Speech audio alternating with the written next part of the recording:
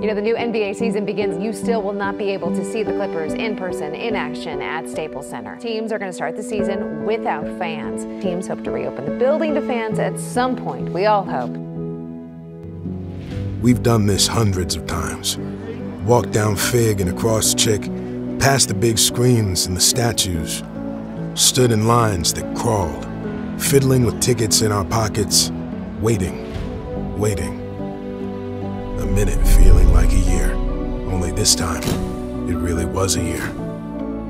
407 days since we reached the front of that line, walked through the glass doors, and paused, as we always pause, at the top of the aisle, the mouth of the bowl, floor lit up like a lacquered stage. What we see out there is the same. Kawhi in the post, PG on the wing, Pat Bev up top, Big Zoo down low. But it's not the same. Coming home, after a year away, we notice more, savor more.